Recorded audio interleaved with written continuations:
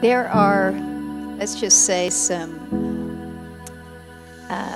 very political dynamics going on between the United States and China that are not at play with Japan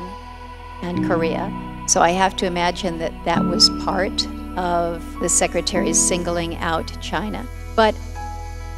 I do think that the fact that you have seen this level of engagement in the Arctic